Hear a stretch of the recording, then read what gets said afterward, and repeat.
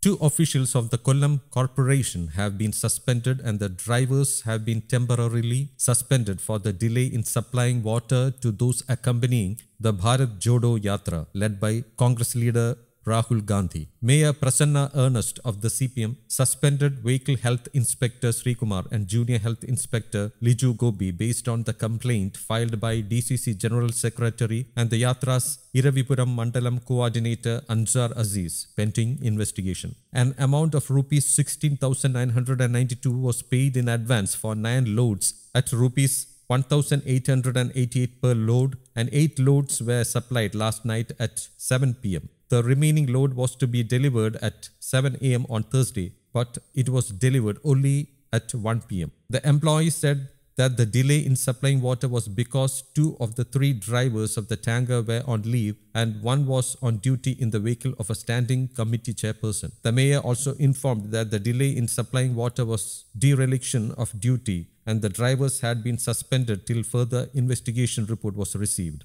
News Desk, Kaumudy Global.